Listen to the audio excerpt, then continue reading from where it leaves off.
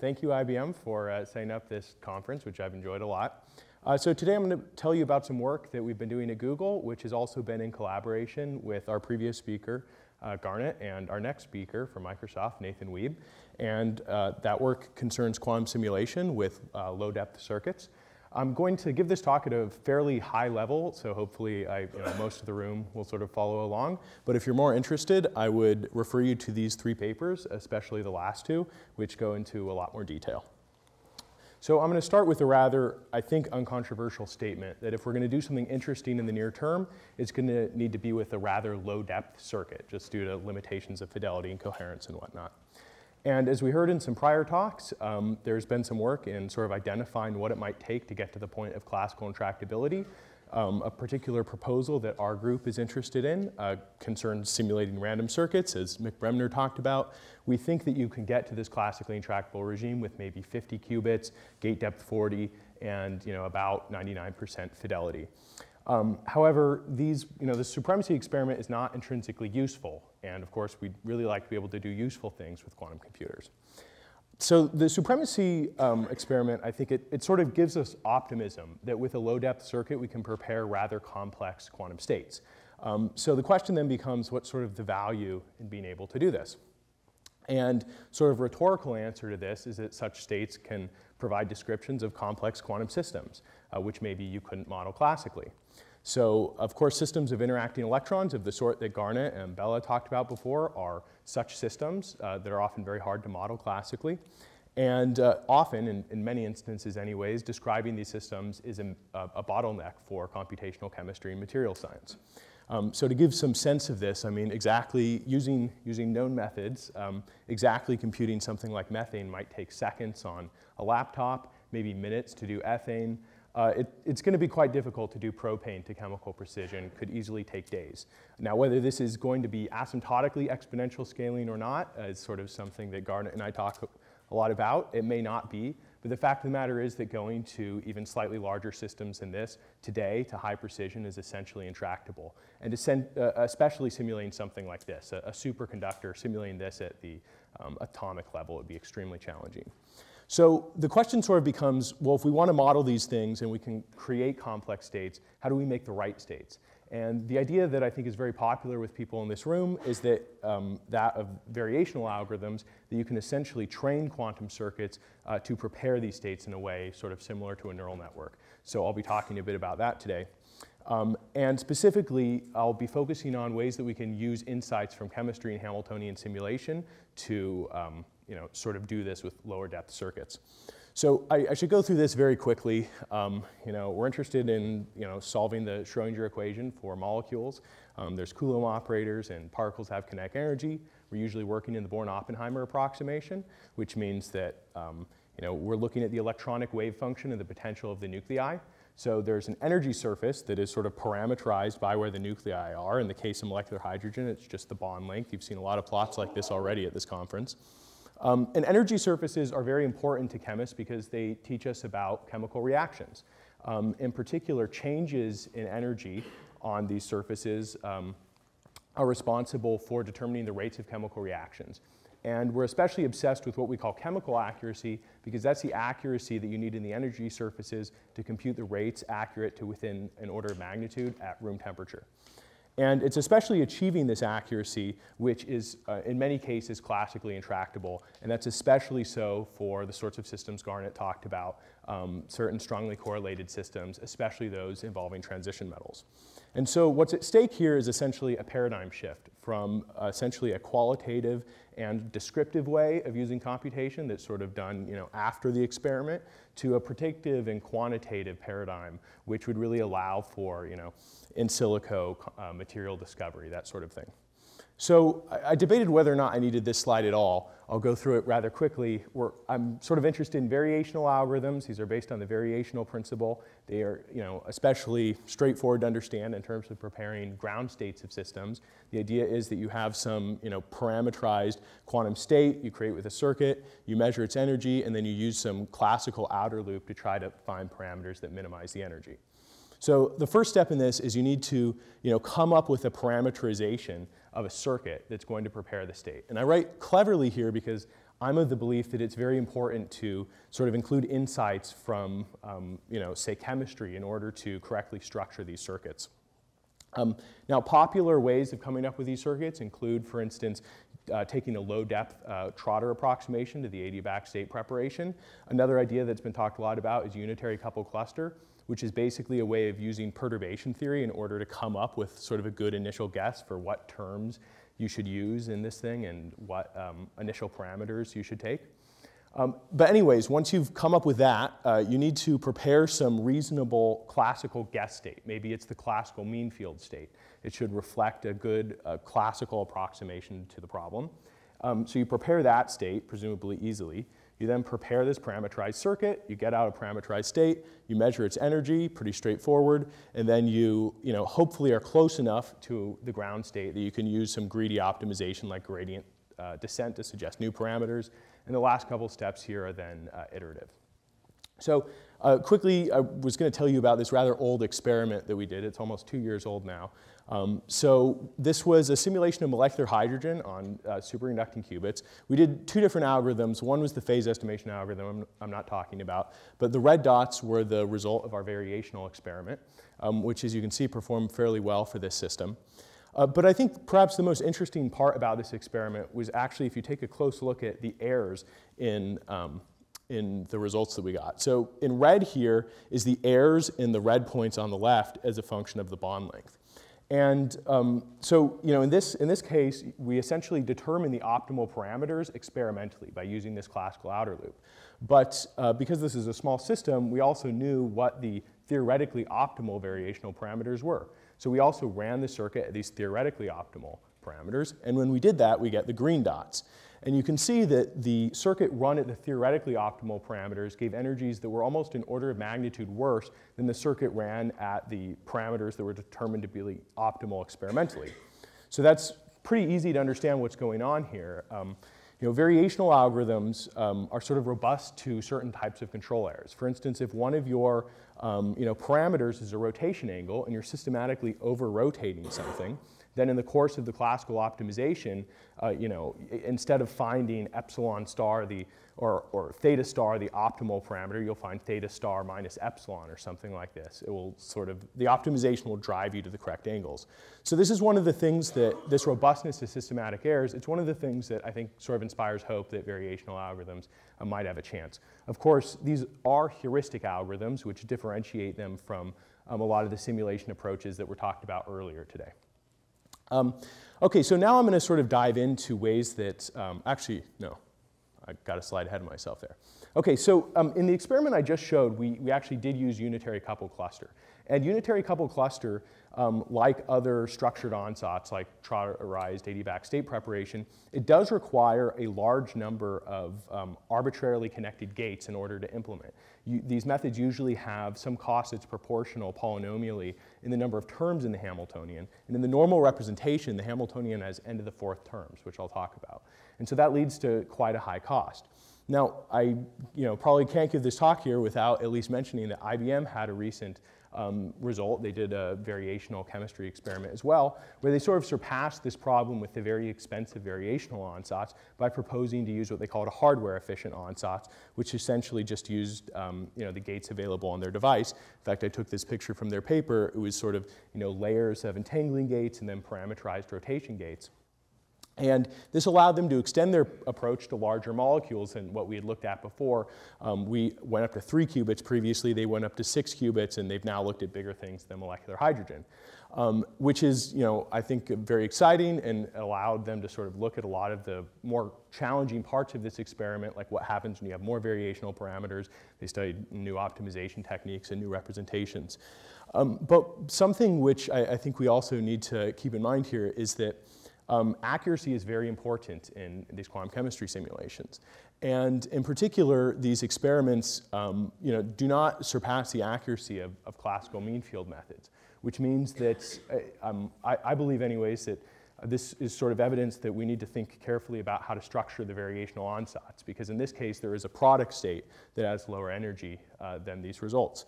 And there's other challenges too, which just come up sort of generically and make the experiment much more difficult. So one thing, for instance, is that a very large number of measurements are required.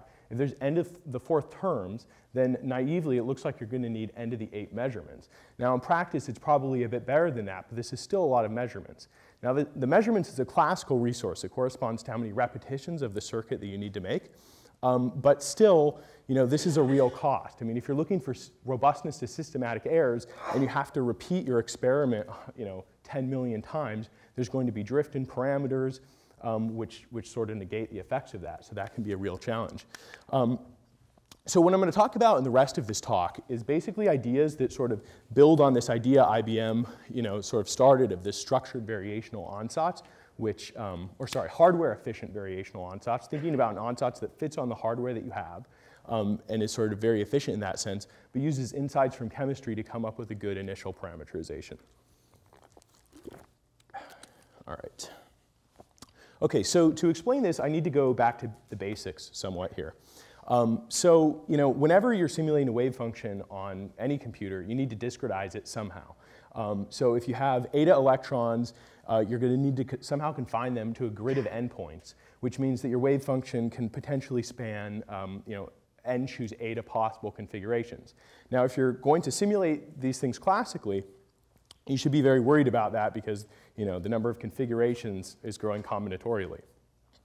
So for this reason, classically, it's very important to choose a basis where the wave function is, where the ground state or whatever state you're interested in is compact, meaning it has support on the fewest number of configurations possible. And because of this, chemists classically have long used molecular orbitals, which are a very acceptable solution to this problem. They're very compact. They are obtained from the mean field solution. And they sort of look like this. I mean, this is, for some molecule, what some molecular orbitals look like. They're usually made from atomic orbitals. And I should mention that, normally we're going to simulate these things in second quantization, where each qubit basically encodes an orbital. It's 1 if there's an electron there and 0 otherwise. And so once you've made discretization choices like this, in second quantization, as Garnet pointed out, you get a Hamiltonian that tends to look like this, where these things are fermionic operators. A dagger PAQ excites from orbital Q to orbital P. This would be the one-body term containing information about the kinetic energy and external potential. This is the two-body term that just comes from the Coulomb interaction between electrons. Now, there's different ways you can come up with these values of these coefficients here, but by far the most common way in chemistry is what's called the Galerkin discretization, which uses integrals over the basis functions that look like this. Now, if you're concerned about, as I am, the end of the 4th terms in this Hamiltonian, you might come up with some ideas just by looking at the form of these integrals. You might notice, for instance, that if you were to choose basis functions which were spatially disjoint, meaning that they didn't overlap in space, then instead of n to the 4th of these, there's actually n squared of them. So these phi's here are the basis functions, and you might notice that phi p and phi s, they have the same electron position variable. So if phi p doesn't equal phi s, or phi q doesn't equal phi r, and the basis functions are spatially disjoint, then the integrand is 0 everywhere. And this would lead you to a Hamiltonian that looks like this, that would have a diagonal potential. However, for the case of spatially disjoint basis functions, you run into problems in the one-body term, because this would also diagonalize the one-body term, and that can't be correct. In fact, it turns out this sort of discretization is kind of pathological for Galerkin discretizations. Of course, there are other discretizations you can choose. For instance, a finite difference discretization would be fine. However, there are reasons that chemists tend to prefer the Galerkin discretizations. For one thing, they have variationally bounded basis set error. And if you're using a variational method when you're trying to push the energy down, it's nice to know that your basis set error is variational from above. Whereas finite difference discretizations, for instance, don't have this property. And there's also other convergence issues related to them that you might or might not be concerned about.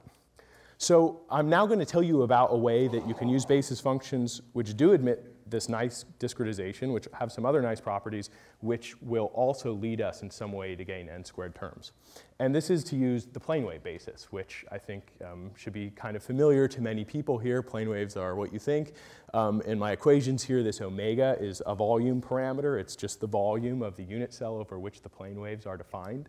And so, the wavelength of the plane wave is sort of this omega to the 1/3 if it's the fundamental harmonic.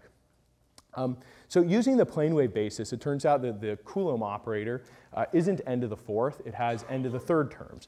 You can write it like this. This is an exact representation that you would get were you to have done the integrals that I showed on the previous page.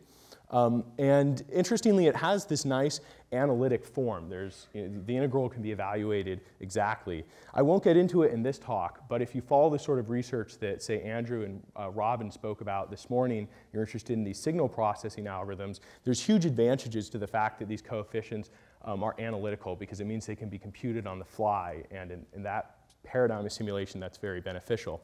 But the reason we have n to the third terms just comes from conservation of linear momentum, because plane waves are eigenstates of the momentum operator, and the two-body term, the electron-electron interaction, is translationally invariant, so it needs to conserve linear momentum. So you can choose, that you're getting plane wave P and Q excited, and you can choose maybe to take it from one place, but this constrains the other parameter because they all have to add up. The other thing to keep in mind is if you're using plane waves, you now have a periodic representation of the system. You can think of the periodized Coulomb operator, which looks like this. This is just the Fourier series of the 1 over R potential.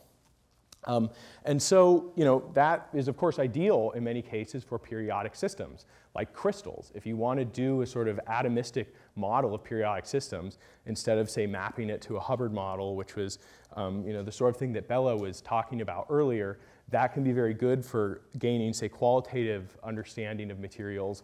But if you want to do, say, material design, where the properties you're looking for depend sensitively on the particular structure, you're going to need to do some sort of explicit representation of a periodic system, the crystal or whatever it is that you're interested in. So I should also mention, though, that if you don't want periodicity, you have to do a little bit more work to remove the images that are created by plane waves. So for instance, you need twice as many plane waves for each non-periodic dimension.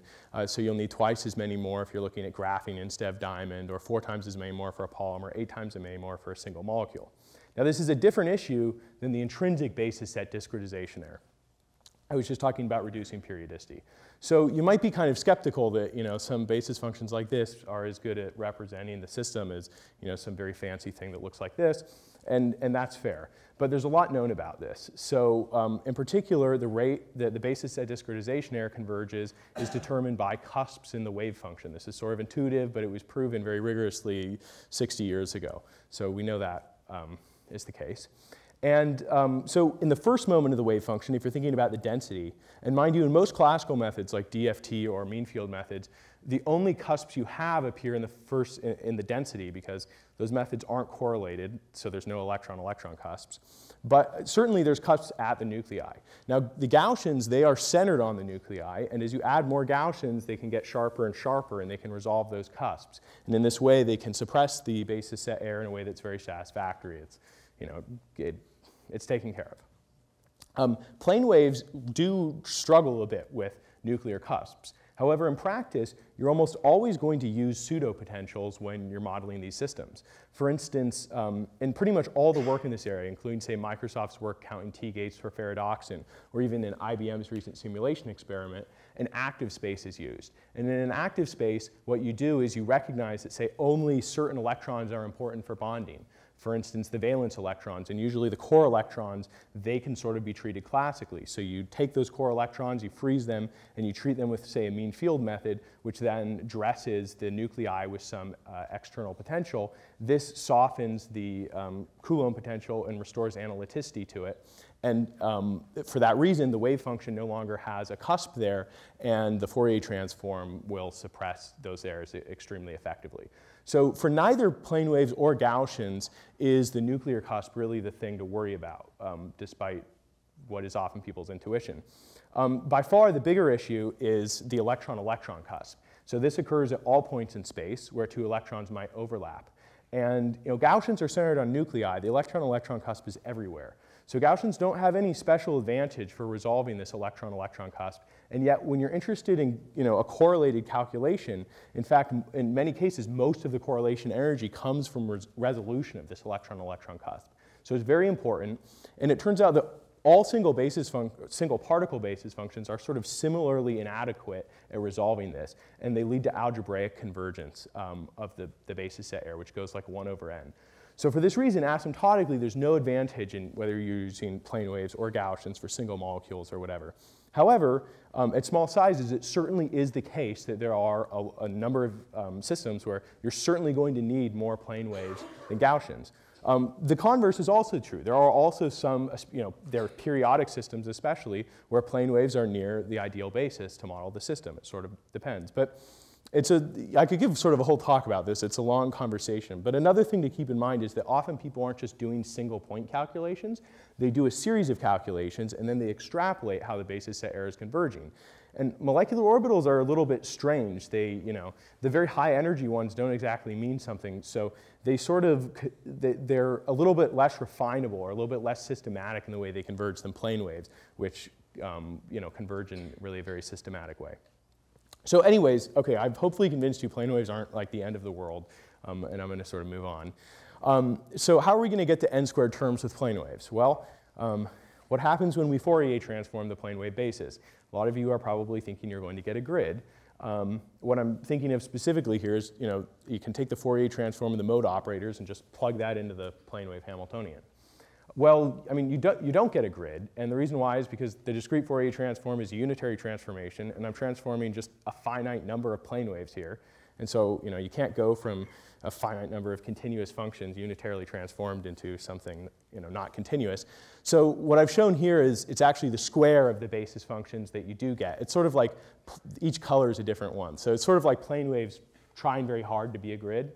They're a little bit different, though. I mean, the key thing is that they do overlap. And because they overlap, that's sort of what ends up admitting this Galerkin discretization. That's why the kinetic part is not pathological in them. But anyways, if you just plug this into the plane wave Hamiltonian, you do get a Hamiltonian of this form. It does diagonalize the periodized Coulomb operator anyways, which is maybe not so surprising, but it's a very nice feature.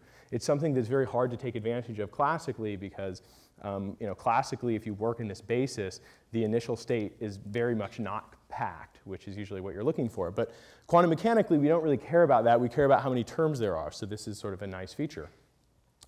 And there's also a nice form, again, for the coefficients here. And there's a nice form for these, but I'm not going to bother. Something I'm not really going to spend a lot of time talking about is that, as many of you know, you need to map the fermion operators to qubit operators somehow. And when you do that, say using the Jordan-Wigner transformation, you tend to get qubit Hamiltonians that look like this. So this came from the kinetic operator, and it's an n-local term. And there's n squared of them. And it's still better than this end of the fourth Hamiltonian, but it doesn't look like a great thing to implement on your planar lattice or a linear array of qubits. But in sort of our first paper on this, we showed that there was sort of a straightforward way of implementing a whole Trotter step of this Hamiltonian in depth of n on a planar lattice, which can, of course, be used for a variational algorithm, can be used for in error correction, Trotterized phase estimation, all that. And the way that we did this was we recognized that in the plane wave basis, the kinetic operator, that's this part here that looks terrible, is diagonal, and you can simulate it very easily. And then you can apply this, basically you can apply this Fourier transform in n depth on a planar lattice. This isn't the quantum Fourier transform. It's not related at all, actually. It's sort of more like a fast Fourier transform. And people had looked at this sort of fermionic fast Fourier transform before. It's like the fast Fourier transform, but there's some extra signs because they're fermions. But we showed you could do it on a planar lattice, which wasn't, it was somewhat obvious, actually. But so anyways, you can do that in n depth. And then the other part, the potential, becomes diagonal. And even on a planar lattice, you could then simulate that in n depth. But it turns out we could do even better than this. And we showed this in an even more recent paper. And so not only can you do better in terms of the total number of gates, but it turns out this algorithm works on a linear array, which was quite surprising. So this is the Hamiltonian again, and I'm going to show you how to do a Trotter step of this on a linear array in gate depth n. So the first thing I'm going to talk about is how one might implement this term here. So we have n squared of these ZPQ terms. And so basically what you need to do is you need to put each qubit adjacent to every other qubit at one point so that you can implement this term, which couples the two qubits.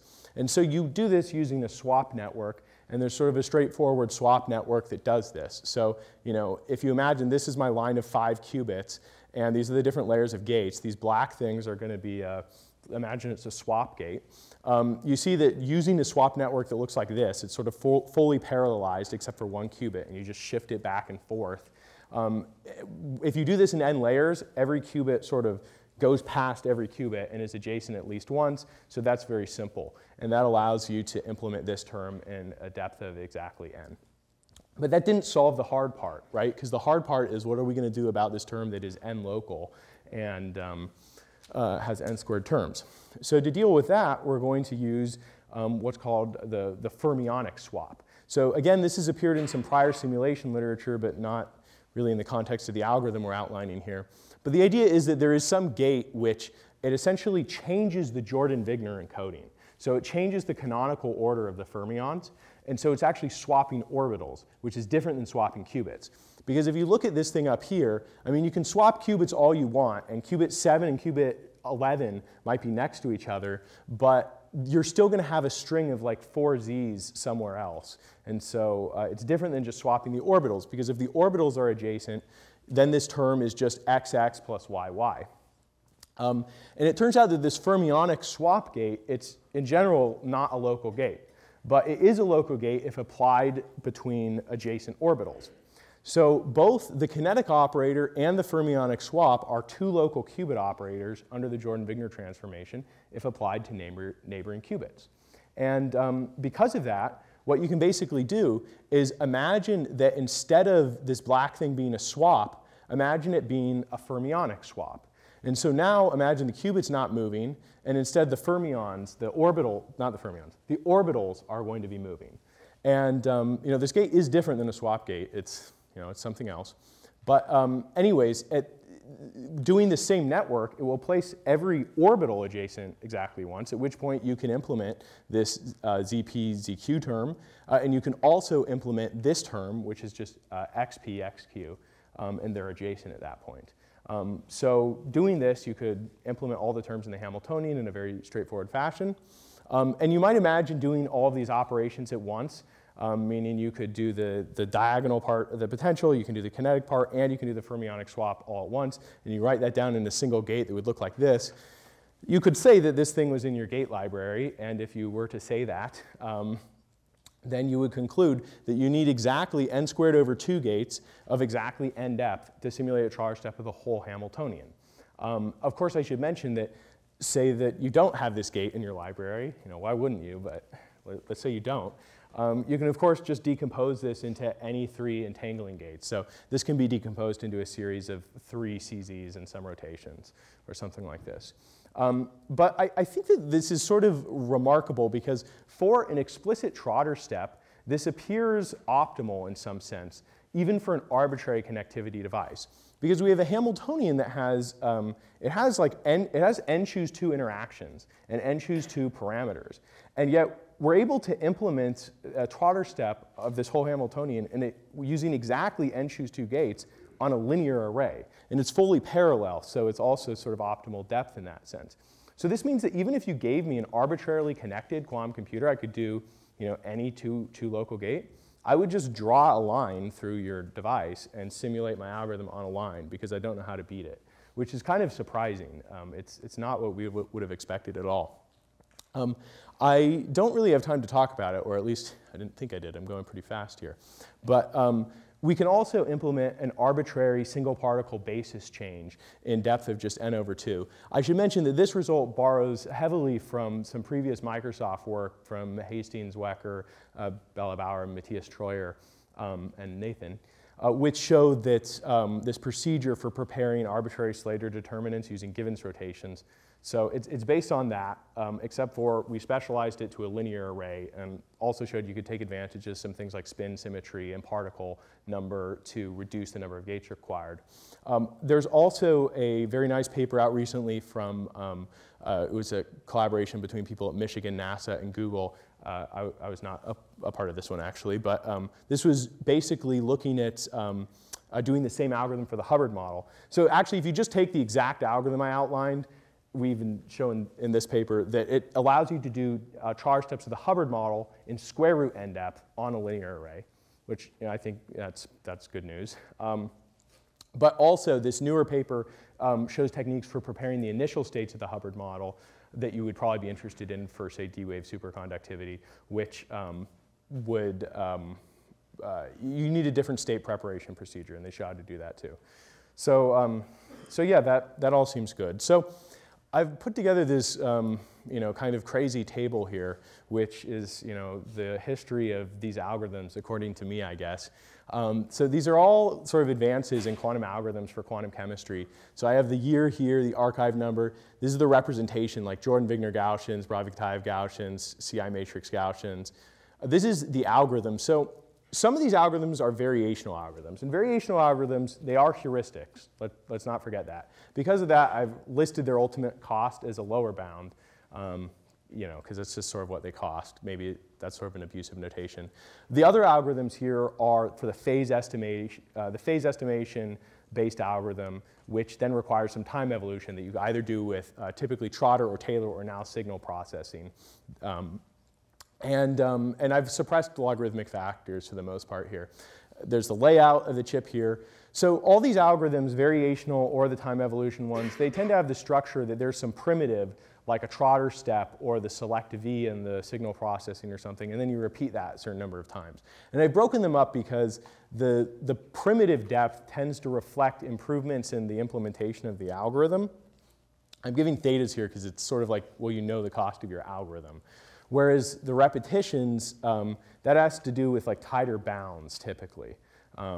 So you can see the cost has come down significantly since people started getting serious about quantifying the cost here. It's sort of, the starting gun was sort of fired by the Microsoft guys, actually I think at this conference 4 years ago essentially. And they showed these terribly pessimistic results that, oh, this is going to take 300 million years because it's under the 10th scaling. And just sort of immediately after, other groups, including Microsoft and the Harvard people and a number of other groups, just started hacking away at this, and it's been coming down. And so, as Garnet was talking about advances in classical algorithms for electronic structure, the same thing is sort of going on here, which I think is, is good news. And we're starting to get down quite low here now. And we now have, you can make a variational algorithm, of course, out of these Trotter steps I described, and that would have n depth on a linear array. So that's really, yeah, so that seems good. Nathan is going to show some unpublished data from a collaboration we have. So Nathan's speaking next, which is looking at using these algorithms I described for a particular problem we're interested in. And it looks like the scaling is even improved over this. So yeah, I think that's exciting. I need to quickly plug my, it was started at Google, but it's really not a Google project at this point. There's 23 collaborators, and so it's basically an electronic structure package for quantum computers. So if you want to compile algorithms for chemistry or Hubbard models or any of these things to a quantum computer, you should check out www.openfermion.org. It's all open source, Apache 2. There's, like I say, a lot of contributors. It's built in a platform agnostic way, and it will remain that way, meaning that we're not going to wed it to any sort of particular circuit simulator or hardware compiler or something, because we want this to be sort of an open platform that can work with IBM QuizKit or with Liquid or with Project Q or whatever you have. And so I think this really sort of simplifies what's required to obtain and study these quantum chemistry algorithms, because now you can just sort of you put in the molecular geometry and you choose a basis set, and you choose Brodviktaev or whatever, and it will compute the molecular orbitals, do the integrals, give you the Hamiltonian. You can do all sorts of things with it. So check it out. All right, so what's next? Well, a modest goal here, but we would like to work towards trying to implement a variational algorithm like this on hardware in the classically intractable regime. And that, this is no small order, but I think it's something worth working towards. And there's really a large variety of challenges that one needs to overcome here. So, I mean, one thing I didn't really talk about at all is I think there's a significant need for better strategies for measuring the energy and then for feeding it back and doing the optimization. So actually, IBM's recent experiment, I think, sort of highlighted this, and they have produced some nice solutions to, say, the optimization and things like this, but it's something that I think we can get a lot better at too. I also think that there's still room for better variational algorithms. We really need to think about how we can use this resource we have that creates very complex states in order to model the complex states that we actually have. And I think that, for instance, there are ideas that's following the development of the classical methods, for instance, in tensor networks, that might be able to teach us things about the structure of the ground states we're looking for, which we could then use in our circuits. So I think that's encouraging. There's a question of what systems you might want to look at first. Maybe there's sort of a quantum supremacy in electronic structure. Like, what's the first electronic structure problem that you could solve on a quantum computer that you probably wouldn't be able to solve otherwise? And in one of our papers, the first paper I talked about, we spent a lot of time talking about why I think Jellium, which is an awesome name, the uniform electron gas, seems like an especially attractive target. So there's a lot of nice things about Jellium, but one of them is that it is a widely sort of practiced benchmark for classical methods. Especially in the quantum Monte Carlo community, there are thousands of papers that sort of measure themselves about how well they do on this specific problem. Now Jellium, it's literally just a molecule without the nuclei. So it's just like the essence of the electronic structure problem. And so it's very simple in a way, but it's very classically intractable in some regimes. And even at sizes as small as, 100, getting the correct answer within the basis is, even with enough accuracy to resolve the difference between phases, is classically intractable. Also, for Jellium, it turns out the plane wave basis is optimal because the Hartree-Fock solution to Jellium is plane waves, which means that you can't complain about the basis I'm using because it's the optimal basis. So that's nice. It's also a rather important system. So it has, Jellium is in 2 dimensions. One of the systems where you see the fractional quantum Hall effect and where it's studied, but also it's sort of tied to the history of density functional theory in an important way because sort of the universal functional doesn't depend on the nuclei, and Jellium is just the molecule without the nuclei. So the universal functional is just sort of like getting the energy of Jellium in a sense. But also the first density functional, and the most widely used one still probably, the LDA functional, which is the one that scales to the largest system sizes today, is based on approximations to the energy of Jellium. So if you can calculate the energy to Jellium better, you could potentially improve the LDA functional. LDA is already pretty not working well for other reasons, so I don't know if that's really going to change things, but it's a cool connection. Also, I think that these improvements are not just relevant in the context of near-term devices. So I didn't speak much about what we did in terms of doing sort of new LCU-based approaches for these algorithms and so forth. But I think that they're starting to make error correction of chemistry look a lot more plausible. So something that I'm really a fan of people doing is counting T-gates, just as Andrew Childs was presenting to us today, because that really helps us figure out what the cost is going to be with an error correction. And from talking a lot with Austin Fowler in my group, at least his perspective is if we have less than 1 billion T-gates, and we have something on the order of low hundreds of logical qubits required, then you can potentially do the state distillation in series, meaning you just have only one T factory. And if you have less than 1 billion T-gates for the algorithm, then that would be feasible. And the long story short is this means that you could solve these problems with, given the error rates that we have today, if we made our device it's planar and had more qubits, 1 million physical qubits, we could solve these problems, which doesn't seem so ridiculous to me anyways. Another thing is I think that there's more work to be done here with connections between the basis and the algorithm still. It's sort of this boring topic unless you're really into the field. Basis, like it's not that exciting, but it is that exciting. So we should develop, so for instance, classically, recently a lot of methods have improved by looking at the use of correlated basis sets. So instead of using orbitals, well, you'll still use orbitals, but in addition to using orbitals, which are single particle basis functions, you might use geminals, which are anti-symmetrized 2-particle basis functions. So it would be like adding a hardcore boson to the system. They can explicitly resolve the electron-electron cusp, and they can change that algebraic convergence of the basis set error, which I think, that could be nice.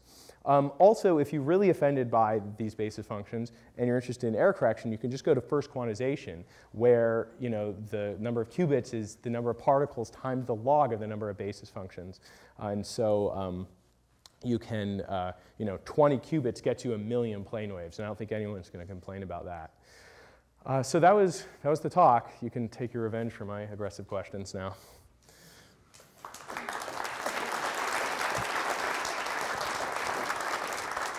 Okay, thanks, Ryan, for a nice talk. We have some time for questions. Let's start with Jens. So my question starts off at the very end of your talk, which is like, why is there so much emphasis on like Gaussian orbitals or plane wave functions? Like, given that in classical methods like tensor network methods or DFT, like these highly curated sets of orbitals are like key to the functioning and not Gaussian orbitals? So I would answer this by saying that, in fact, that the electronic structure community is essentially divided into two camps. And for whatever reason, they tend not to talk so much. And you may only sort of be more familiar with one of these camps. But I mean, about half of theoretical or computational chemists do use plane waves as their primary basis. And this is especially if you're looking at materials. Now, for single molecules, very often Gaussians are preferred. And there's a number of reasons for this. I mean, so one thing is that when you're not worried about electron correlation, and if you're using, say, DFT or mean field methods, or even some methods beyond that, there is no electron-electron cusp because it's a single determinant method. And if there's no electron-electron cusp, the only thing to worry about is the nuclear cusp. And the Gaussians are very good at resolving that.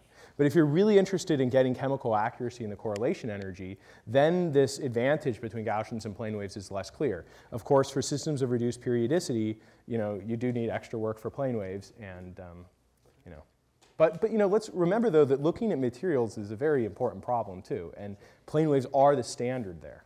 So. Further questions? I see one in the back. Kristen? Yeah, sorry. So I have both a question and a comment. So I have to make a comment on one of the earlier slides where you commented on the stuff we did here. Yeah, sure. Yeah, and sorry. And so the thing is, I agree with you that if you were to do just a Hartree-Fock calculation, the energies would be better on those curves. But the reason, I mean, that leads to questions of why do you do experiments like that at all? It's like that's 6 qubits.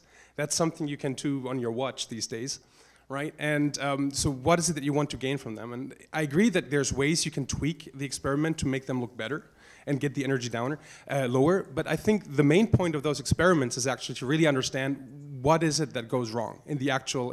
So this is why we didn't care at all about how really good we are with the actual curve, but we cared more about how good we are with the noise model of our model.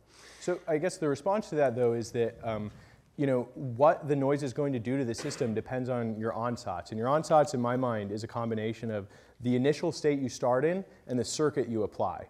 And also, to some extent, even the Hamiltonian you're measuring. And all these things are different if, for instance, you start in the Hartree-Fock state. And certainly, were you to start in that basis, you'll get a better result. Because just the state you initialize in before you apply an entangling gate will have lower energy. I agree that it will have a lower energy. But I mean, the noise process is still the same noise process as T1, T2 decoherence. And that's what we mostly cared about in that entire context. But I'm saying that will have, how that affects different circuits it depends on the circuit to some extent, right? You'll see different errors if you use a different circuit.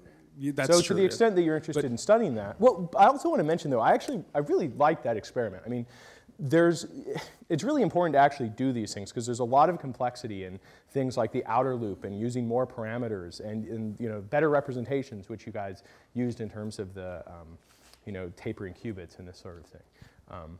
So I didn't really mean to be too critical. And then I have another question. So, so you're switching between the bases. Do you see that? Like, do you plan to use that in the context of a variational algorithm, or do you plan to use that in the context of time evolution more? So we're not switching between the basis sets. Or wait, what do you mean switch? Are you talking about the T and V, the split operator? Yes, exactly. Yeah. So that was in our first paper on the topic. That's what we came up with. But then we had the second paper where we realized we could do this fermionic swap network thing, and we don't do that anymore. We do them all at once. Okay. But you plan to use that more in the context of time evolution or variational algorithms? Oh, both. I mean, Both, certainly it's now the lowest depth structured variational thing I can think of, so it's certainly what I'm interested in for variational algorithms. But also Nathan will tell you some numerics for using that in the context of Trotter. Okay, so we're out of time. So we have a coffee break now, and then we'll reconvene at 4 o'clock with Nathan Wiebe. So let's thank our speakers again.